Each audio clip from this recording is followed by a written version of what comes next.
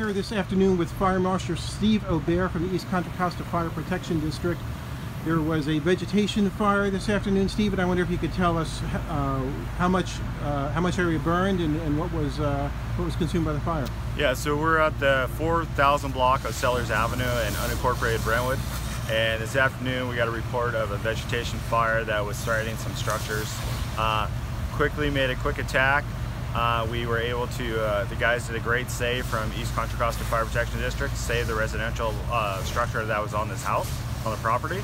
And it did impact some of the outlining areas, some of the outbuildings there. Right. So total encompass, we're probably looking at about an acre or so of vegetation, that was dry vegetation that took off on us this afternoon. Right. So when you look at the ground here, you can see that the fire burned, it looks like right up to the foundation of this building. So what was the strategy to keep the building from going up? The strategy, of course, is that quick attack, get on scene really fast.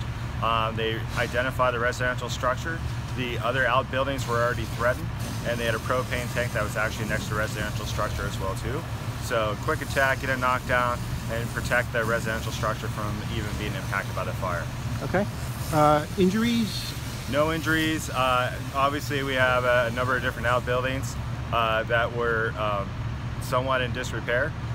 So those will be looked at as well for the total cost estimate. But it was a great save today. Okay.